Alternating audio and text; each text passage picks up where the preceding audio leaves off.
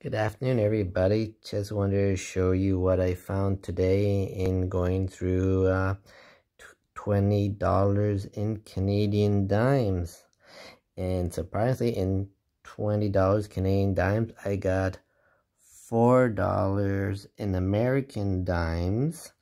And I got quite a few 2022 Canadian dimes, a couple of 100 year commemorative dimes, and a couple 2001 volunteers.